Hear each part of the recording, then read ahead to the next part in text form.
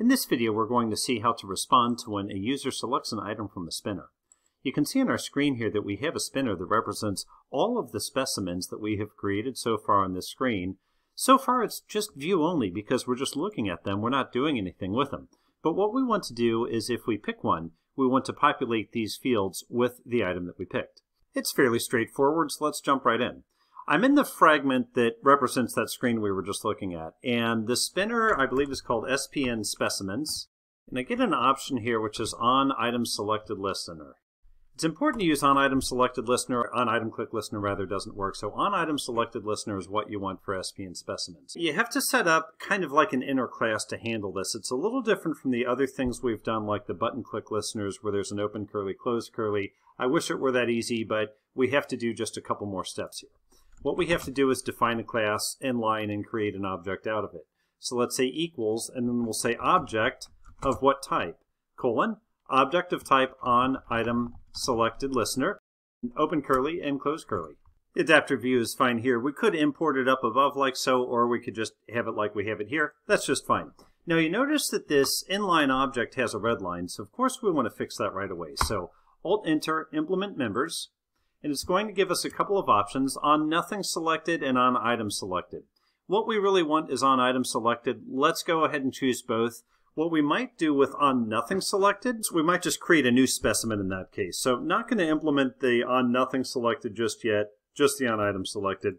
So it puts in a whole bunch of Java doc, which you may or may not want, but nonetheless, we come down to our onItemSelected. This is similar to what we did for autocomplete text, where we have a position, and then we have a collection, and we have to marry the two together. Let's say parent, and then question mark, period, get item at position. So the question mark, by the way, is just indicating this is nullable. If so, get item at position will cascade back and return a null. Let's pass in the position. And note that both parent and position are parameter variables that are passed into this function. So if you're wondering where they came from, that's where. Now we have to cast it, which in Kotlin we do that with the as statement, so as specimen. Now it's safe to cast in this case because I know that when I populated the specimen, I did it in this very same fragment, and I did it as observing live data. And the live data I was observing on is a collection of specimens. So I know that I put specimens in. Therefore, I'm comfortable that I can cast it as a specimen and get specimens back out. Careful with casting, though, because if you're not sure of that, it can lead to an error. Well, good news. At this point, I have a specimen object, so we'll say var specimen. Tell you what, even better, we'll say specimen equals parent.getItemAtPosition as specimen. Where did specimen come from? That is a variable that I have declared right up here. I declared that in a previous video, and that's essentially a specimen object that we're populating in this screen, and when we perform a save, you notice that we're going to store that specimen. So this specimen is just an attribute that I've declared previously. If you didn't happen to see that video, you'll just need to declare that variable as an attribute up above, like so. Nonetheless, we populate the specimen. We can now use this specimen object to populate our UI fields. Let's start with ACT plant name. We'll say set text specimen dot plant name. Let's keep going and say txt description dot set text and then specimen dot description. Txt date planted dot set text specimen dot date planted. Let's update our view model as well, because we're using our view model to pass data across screens.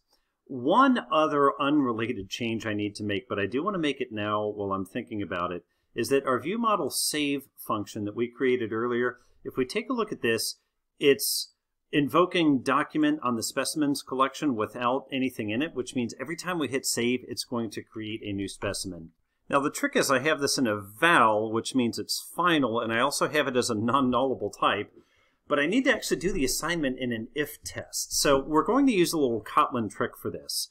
It'll take me just a moment to walk through it. We'll say if specimen.specimenID, which is the document name in Firestore, not equal null, and specimen.specimenID is empty, and we'll negate that. So not null and not empty. So if it already exists, then we're going to say Firestore collection, sorry, let me do curly. We'll say Firestore collection, and then we'll pass in specimen.specimenID into that document function. And what that means is, let's not create new, let's update the existing document with this ID. Now we'll just add an else part here.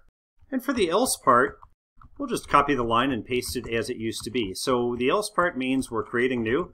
The if part means we are updating existing. Now notice something funny. You see how I kind of left that val document equals, that assignment hanging? Well, that's how things work in Kotlin. We can assign a variable to the output of an if test. So we have our if test. We are saying here's our update. We want an existing document. Else we want to create new. Whatever we get, we assign it to the document. We don't have to make that document variable nullable, and we can leave it as a val, which means it's final. I've set a few breakpoints so we can see how it works. From the spinner, let's go with purple cone flower. And we see that it hits our class that we just made, so it's going to get our specimen, and it's going to update the UI fields, and then it's going to update our specimen on the view model. Since we've seen this now, I'm going to go ahead and turn it off so we can watch it in a little bit faster next time around. Sure enough, you see purple cone flower, a wonderful healthy flower. Let's choose something else. Let's choose yellow buckeye, a good Ohio plant, and you notice that once again it populates our screen. We can keep doing this as much as we want. Spice bush, a shade-loving edible. Let's go ahead and save this one. Let's say a shade-loving edible shrub. One that I really like, by the way. I have some in my own yard.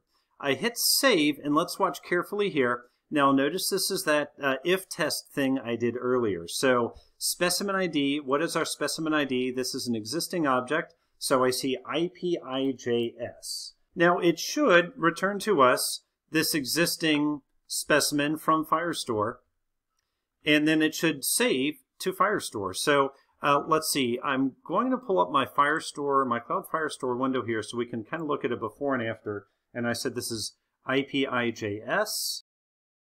And there's IPIJS. You see right now it says a shade-loving edible.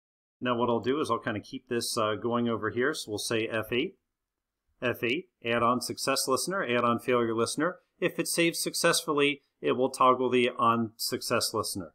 Back to Firestore, and we see a shade-loving edible shrub. So you notice that has changed. I take off breakpoints so we can see it a little faster. And I simply add yellow flowers. I hit save. And take a look. A shade-loving edible shrub, yellow flowers. You see that updated very quickly.